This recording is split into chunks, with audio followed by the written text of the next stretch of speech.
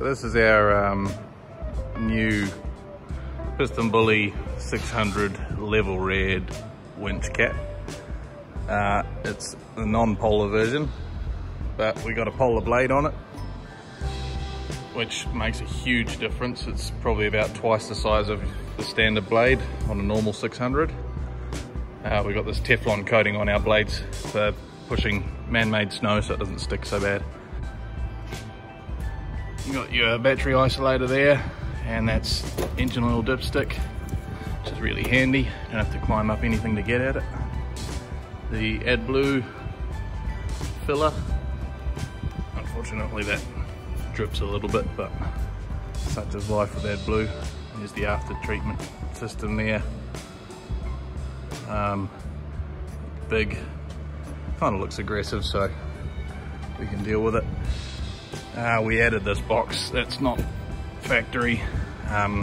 Inside it we keep our chains and strops for winch anchors and our hydraulic block off caps.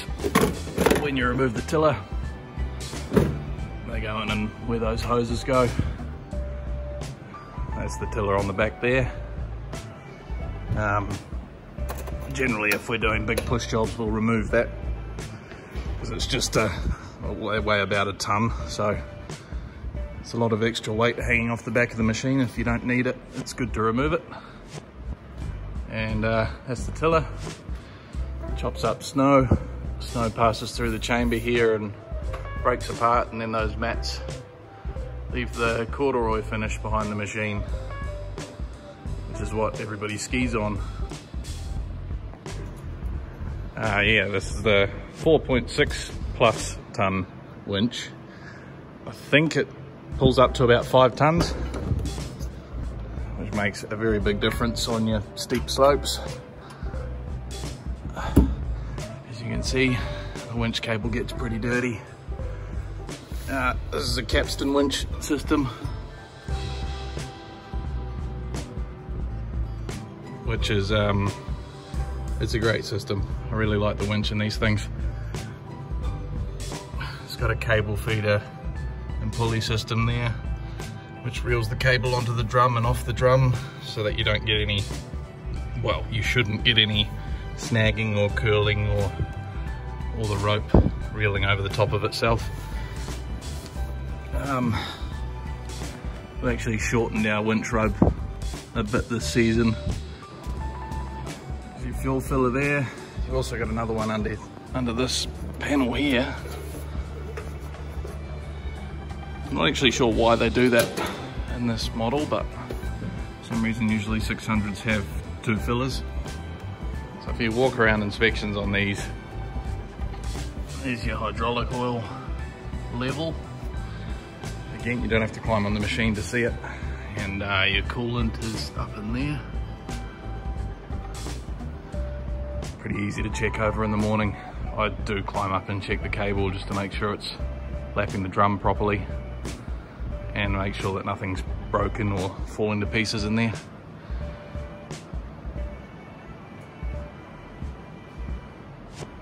That's your winch hook, and if you look carefully enough, you'll find the only thing that we've actually broken, we've done 1200 hours on this machine so far, and the only thing that's failed on it is this, which broke yesterday.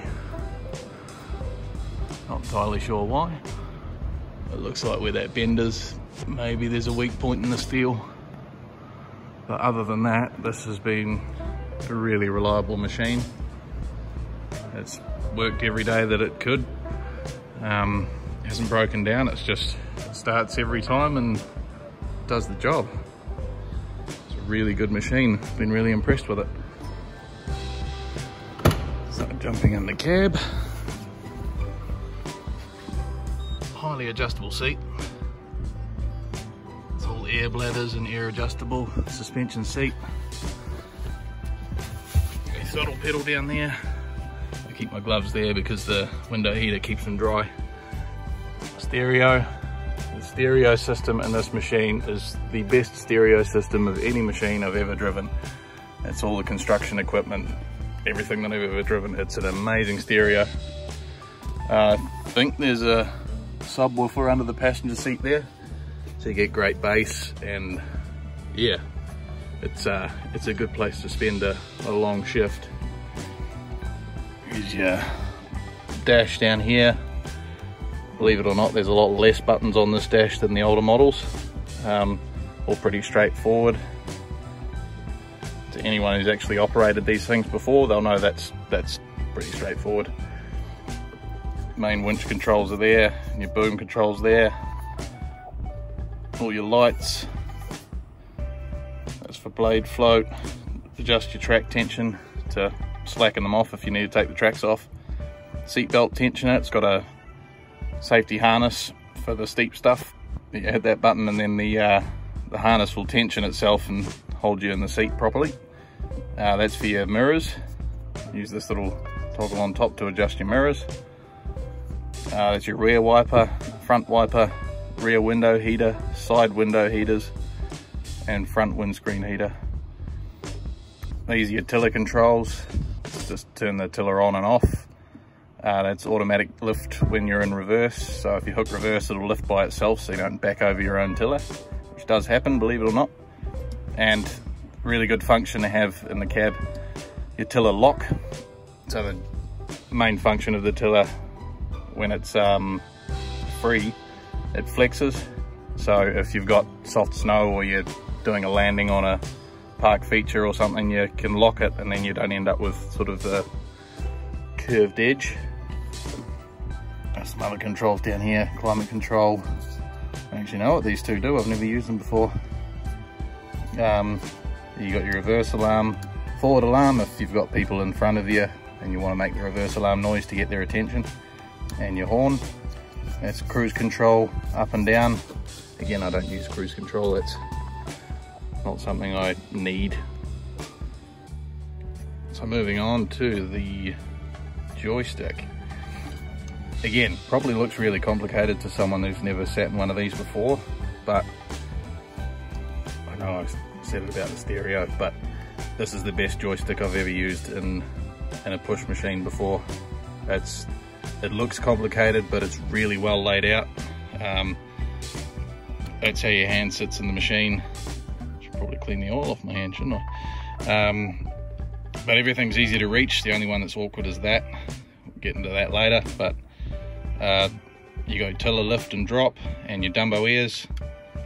Your tiller cut, so cut deeper, cut shallower. Those are your wiper blades, front wiper, rear wiper. This is your tiller swing, so you can swing the tiller manually left and right. You lock it with that button so it'll stay directly behind you wherever you set it. And that's float, and if you hold it down, that's your auto tracer, which sort of adds a bit of resistance and counters where you're tracking. So if you have to climb up a slope, it'll actually help you duck swaddle up the slope. And there's your pressure, so more pressure on the tiller or up pressure on the tiller, or you click it to put it in float.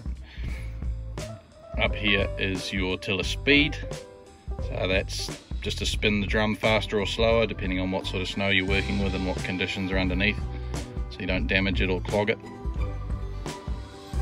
Now this one up here is your winch tension, so if you need more winch tension you roll it to the right and it'll pull harder, and obviously wind it off the other direction, and you click it in and that gives you your active boom.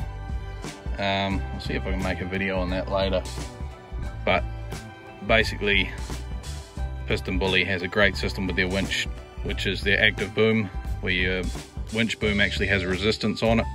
So if you're climbing a slope and your winch anchor is over there in the corner there by those blue containers, and you're needing to go straight, you can hit your active winch on, it'll actually pull in the opposite direction you're trying to track, so it'll keep the machine going straight and pull the winch sideways, which really helps in poor conditions.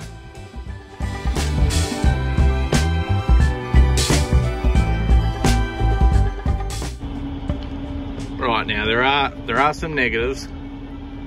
It is a great machine, but nothing's perfect. Now one of the things that gets to you after you've driven the competitor's machine, dare I say it, is the speed of the winch boom there. So you got the button there for swinging the boom left and right manually. Get it in position for where you can hook it up to your anchor. And it's not super fast.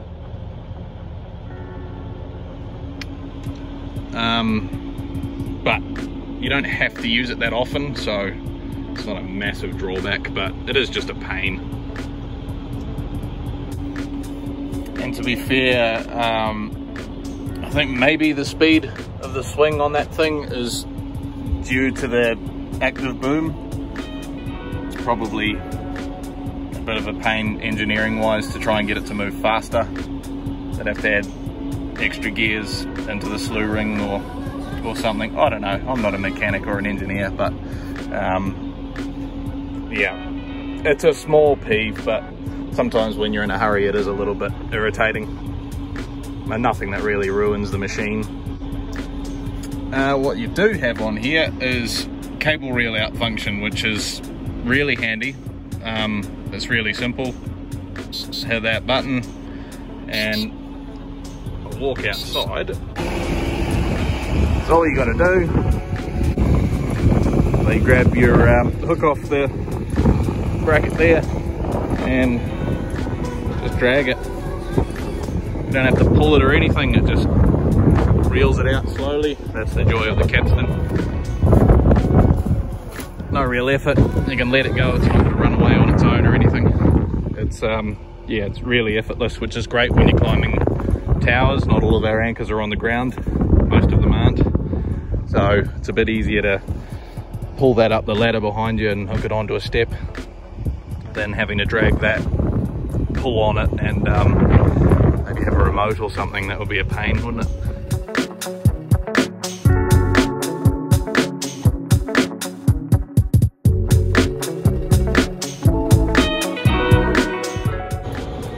These machines also have an excellent reversing camera, really clear. The mirrors are really good as well, and easy to adjust with your little toggle on the dash there.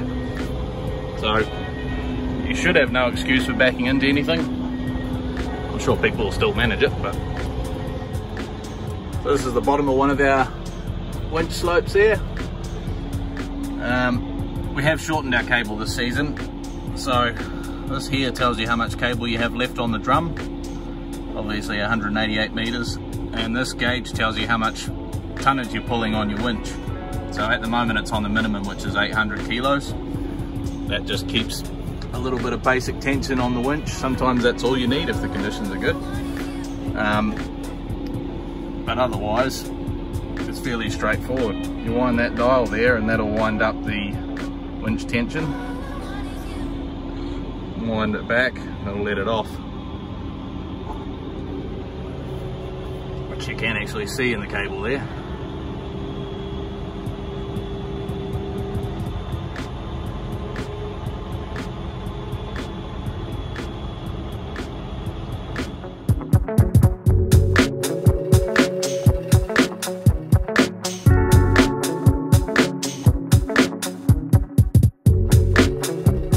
Another good feature on the screen there, you've got your angle gauge, which is really handy when you're actually trying to follow a particular grade. This run we do tend to build reasonably steep and stick to a certain grade, and if you're doing landings on park features or takeoffs, it's also quite handy. You can have it on the main menu when you're pushing as well to keep track of what grade you're sitting on. So probably my favourite thing on this machine is this joystick. It's got all the normal functions like for your blade drop and lift, forward and backwards, which is the same on snowcats, bulldozers, wheel loaders, all that sort of thing. But you've also got your tilt, left and right. Again, pretty standard. But then you've got slew, so turning the blade left and right to wing snow. That's just done on turning the joystick, turning it left and right with your wrist, and it's very minute. You don't have to move your wrist much. And also your blade curl, so it's got a double jointed joint, I suppose you call it, so it actually flexes in the middle, and that gives you your curl.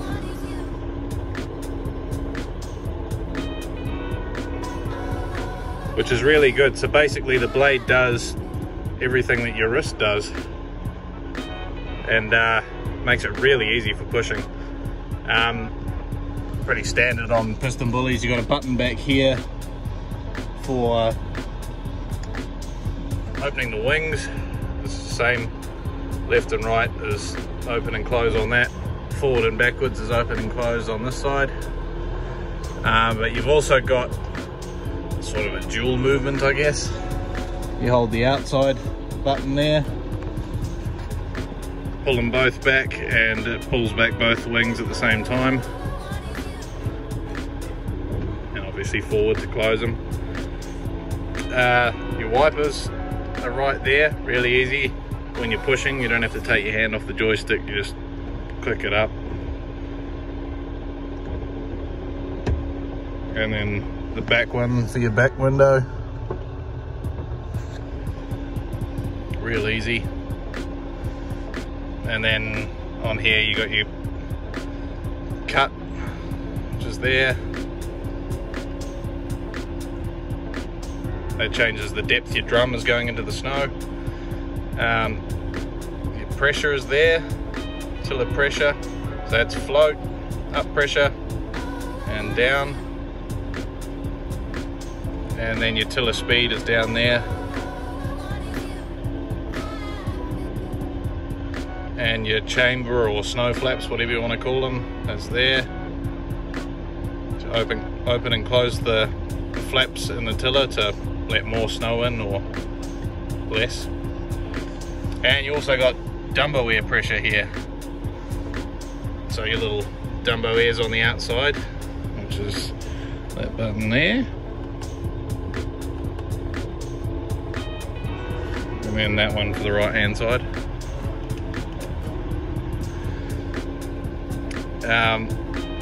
Yeah, so you've got pressure for that. You can wind that up and down, so they actually add or decrease the pressure on the rams pushing your Dumbo airs into the snow, which is it's probably a bit gimmicky, but it does help in some conditions.